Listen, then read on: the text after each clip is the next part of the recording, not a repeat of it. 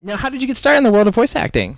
Well, what happened was that when I was in high school, they had this class of sorts called Senior Project, which is meant to be like a job exploration thing. Some people have their dream jobs, and they would explore their dream job and find out if it's really their thing or not. Some people wanted to be a disc jockey, but learned that it's not their thing.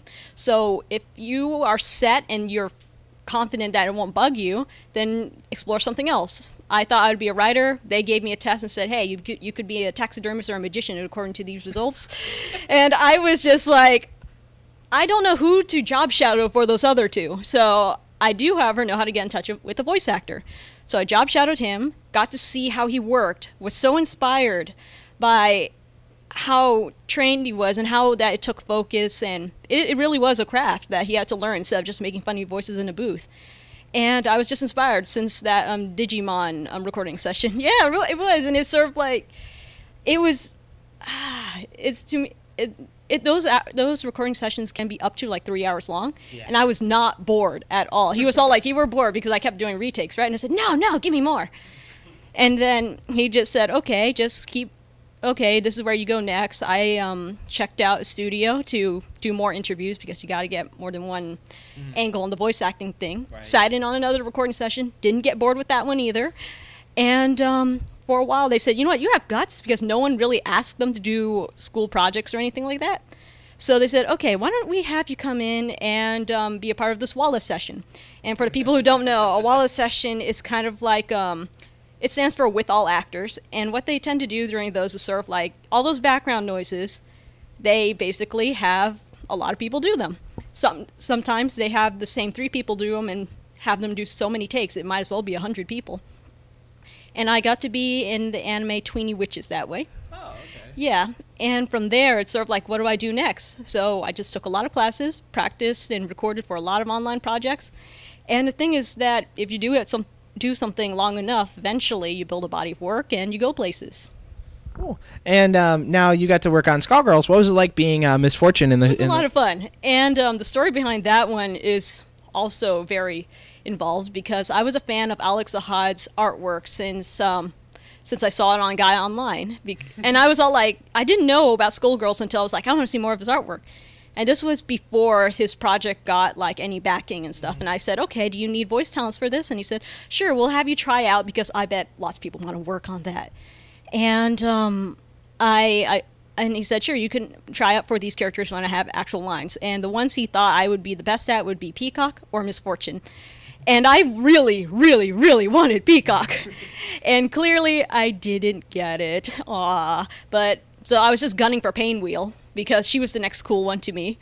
And then what happened is sort of like, okay, here are the misfortune sides. I'm like, I'm still going to get Painwheel. So, okay, you want one take with an accent, one take without. And I was all like, okay, do the accent, and then one just derp around. I just want Painwheel. And I guess you can't be in charge of what roles you get, because they wanted me to be Miss Fortune with my normal voice. So it was a lot of fun doing all the meowing and cat puns, though. All right, cool.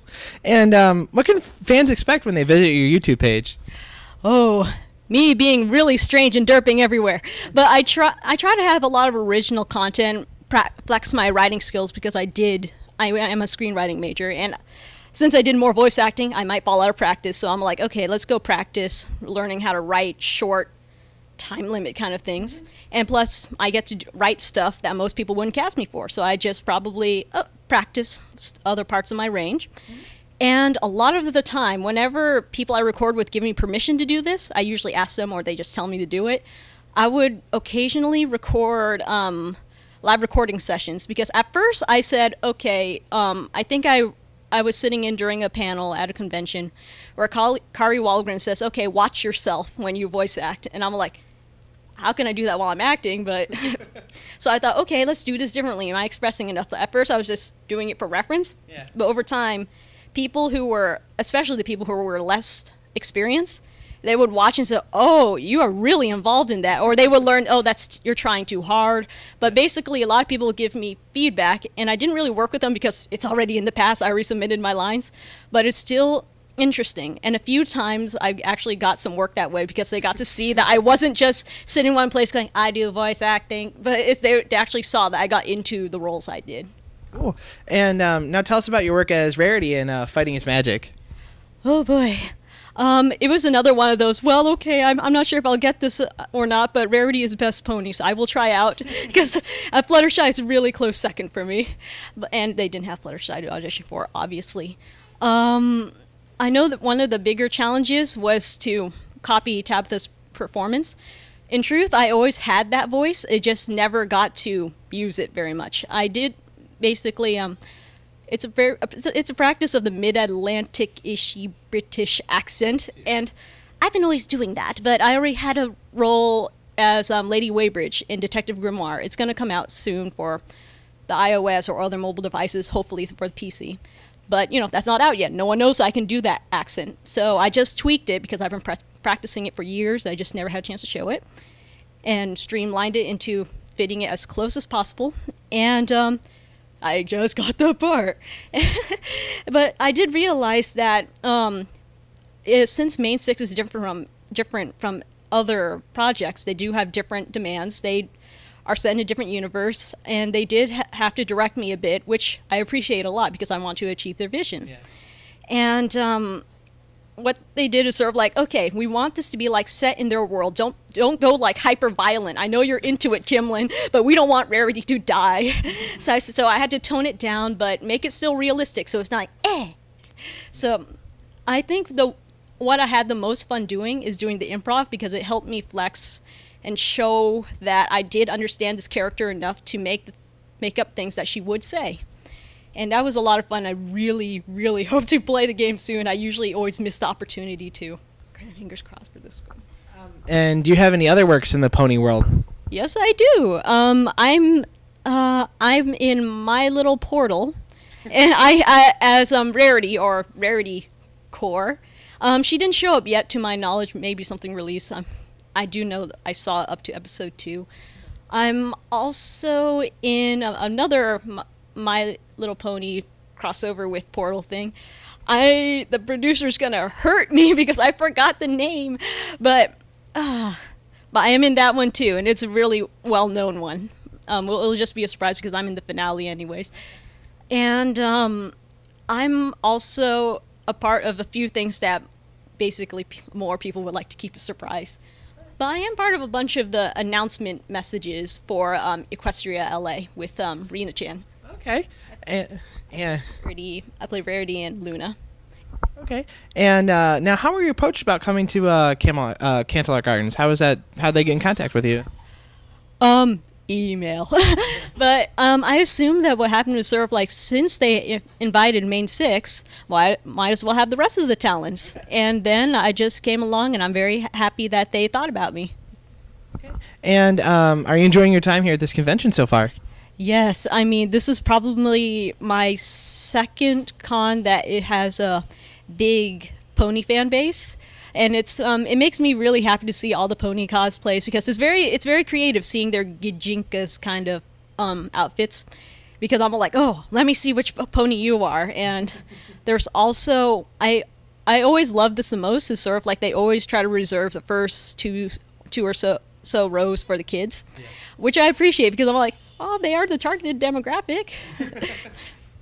Right, and now, is there any way fans can keep up with you on the internet, like a YouTube or your YouTube page, Facebook, Twitter, anything like that? Yes. Aside from my YouTube, I also have a Facebook page. It's pretty much facebook.com/Hinilmic. And what I try to do is, for whatever website I'm on, I try to keep a whole giant pile of links anyways, for people to not get lost and grab the wrong one. And I'm also on Newgrounds, because that's where I grew up in the voice acting thing. And there's a whole bunch of other places, but if they're interested, they can check out my drawings on Tumblr, occasional random stuff if I make it on DeviantArt. But the main stuff I'm on is YouTube, Facebook, and Newgrounds. Okay. And is there any current or upcoming projects you can talk about at this time that you want fans to know about? I did mention Detective Grimoire, and Dust in Elysian Tale got released a while ago. Yeah, it's for the Xbox 360. I voiced Fidget in that one. And it's a very, very pretty game. And it's pretty much, aside from other people who pretty much lended a hand because this guy works so hard, it's made by one guy. Wow. Yeah, so you can tell that there was a lot of love put into this, and I really want to share that one. I'm also in Rival Threads, which is also for the mobile device market.